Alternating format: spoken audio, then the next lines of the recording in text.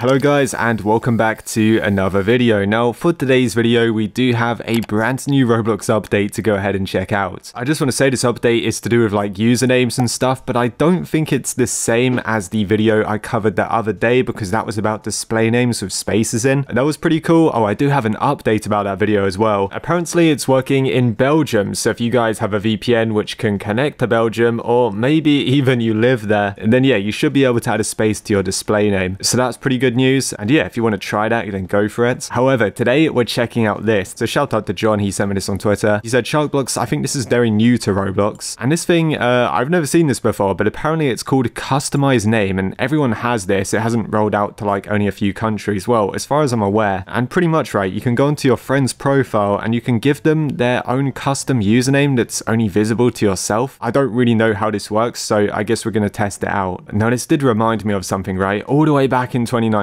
I did a video about the Roblox Alias update, and honestly this update was actually terrible. Here you go, I've got a video about it which is like 1 minute and 50 seconds, basically nothing. You can tell my editing back then was horrible. Anyway, if we go and watch this, right, I went onto some random guy's profile, or this video's loading, there you go. So Rich Tough 2, I clicked the little sort of like edit button, I gave him an alias which was just 555, and all it did was just drop it in his about section, and that was pretty much it. Like the Alias update back in 2019 was useless. I don't think anybody actually used this for like anything useful whatsoever. I'll tell you what guys, let's go and try this right now. So if I go to my friends list, I'm probably going to choose someone random off here. My friends list is really struggling to load in today. I don't know if Roblox is slow or something. Look at this, people's profile pictures won't load in. Let's just go with Vexo. He's a good friend of mine. He's also a YouTuber. So in theory guys, I should be able to click on this button. There you go, custom name. Recognize friends more easily by setting a custom name. So if we click on this, I get to choose a custom name for him. So if I type something in, I don't know if it works with like spaces as well. Oh, it does. You can literally type in anything you want to. Okay, that's interesting. I didn't expect it to work like that. So if I just go and save it like that, does it then show us his username? Oh, I see. So this is different than the